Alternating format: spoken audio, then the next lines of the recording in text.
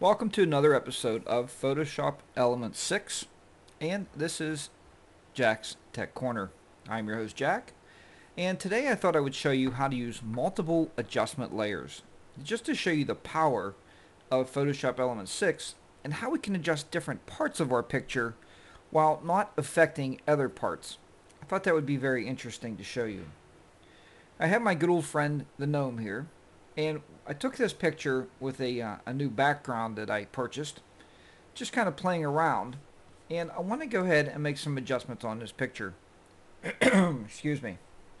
First thing, as always, we're going to go ahead and duplicate the background image. We're going to work with our background copy. Now the first thing I want to do is lighten this up a little bit. Right in here you see I got a pretty harsh shadow. So we're going to try to lighten this leaf up a little bit first of all before we do anything else. So we go over here to the right to layers and we create a new adjustment layer. We're going to call this levels. And once we have the levels open, we're just going to click OK. This will give us our new levels layer right here. Now if you're on a PC, you're going to hit you're going to actually hit Control I. And if you're on a Mac, you're going to hit Command I. And we're going to change this. We're going to fill this with black. There we go. We filled it with black. Now as you see, it didn't do anything at all to the picture. But what's going to allow us to do is paint with our paintbrush and actually lighten the area that we want to lighten. So remember, Control I or Command I, fill it with black. Let's go over here and pick up paintbrush. And we're going to raise the size up a little bit. Remember, you can put your mouse under there, and look how it changes to a finger. See that pointer? Might look a little close here, but you can just left click and you can just drag that over. Make it as big as you want. Now you see we got a better paintbrush size. Now what we're going to do is just start going over this dark area right here. Just the dark area is what we're working on. If you go over the light area, what's going to happen is you go to brighten that up. It's going to basically really brighten it up, and it's going to be overexposed. So just go over here a couple times. I know you're not seeing anything happening right now, but now when you leave the mouse go, look over here on our adjustment layer. We got some white painted on there. This white is signifying this right here, this area.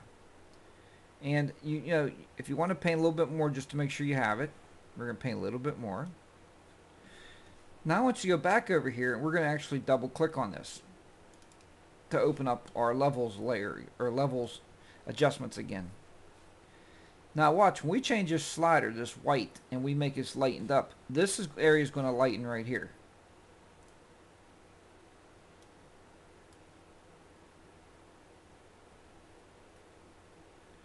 You can see how it actually is getting lighter.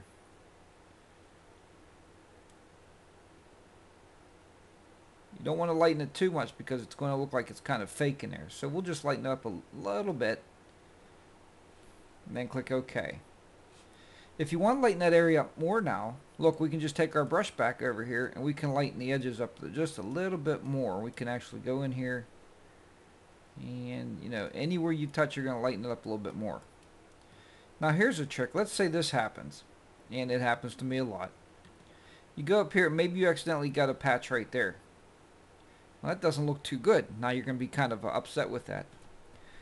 Go back down here and you'll see a little flip-flop thing right on top here where we can actually switch our foreground backgrounds. Click on that. That's going to make the foreground black or dark again. Watch, I can go right back over this and take out what I just did. Anywhere you might have made a mistake, just go back over and kind of go back over that mistake. Then remember to flip it back. Now that that's done, I'm going to create a granulate adjustment layer.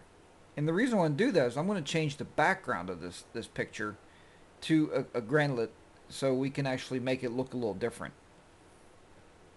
I mean a gradient, not a granulate, a gradient background layer. I told you sometimes these videos are live and they're not, I don't script them first. Although I do practice what I teach. We're going to go over here and we're going to select the background.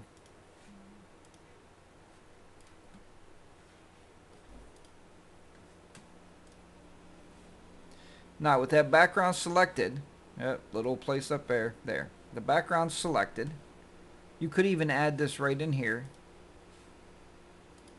There we go. Now the whole background is selected. Our gnome is not. Now let's go back over here and let's go gradient. Now watch what we can do with this gradient. As you can see now, we're just working on the background. The background is changing. If you want to change the setup of your gradient tool, take the angle and just change the angle of the gradient. You can make it on the sides, make it on the bottom. Pretty much do whatever you want to at that point. Here's an easy way to flip it. If you just want to go top to bottom, hit reverse. You see that? It just flips it over. You can try each one of these until you find something that you like, something that's going to blend in a little bit.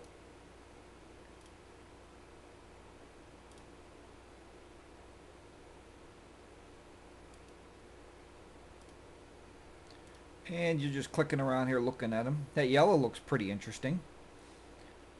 Alright, so we're going to leave the yellow. And these are your styles. You can have a radial, a diamond. You have a diamond behind him. Reflected. Kind of reflected light behind him. Angled. There's the radius. You can also, with that up, you can also move this around with your mouse. We can give it more orange on the top.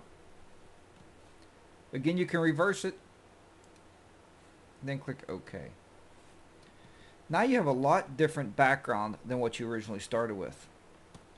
So that's just a quick way you can use adjustment layers. And you can use these adjustment layers and you can stack these as much as you want. Just use them over and over and over and over and over. You just go here and you could just do all kind of filtering with it. We could do yellows. Cool filtering that kind of cools the picture down a little bit. There's a color. Density. We can make it even more blue. Come back. And again, since that background is selected, you're working with that background. Click OK. Now as you can see here, we have multiple adjustment layers. Well folks, I hope you've enjoyed this brief little Photoshop Elements 6 video tutorial. Thanks to everybody out there that's been subscribing, and thanks to those just stopping by and viewing the videos. I can't believe the number of people out there that's actually watching the videos, and now I have like 5 videos over 1,000 views with one over 2,000 views. Makes me feel really positive about creating these actual tutorials for you. And also, if you're just strictly watching on YouTube, you may want to watch a better resolution video on vidler.com. It's vidler.com/videos/Jack's Tech Corner. Well, until next time, I'll see you back here very soon with another Photoshop Elements 6 video tutorial. Bye for now.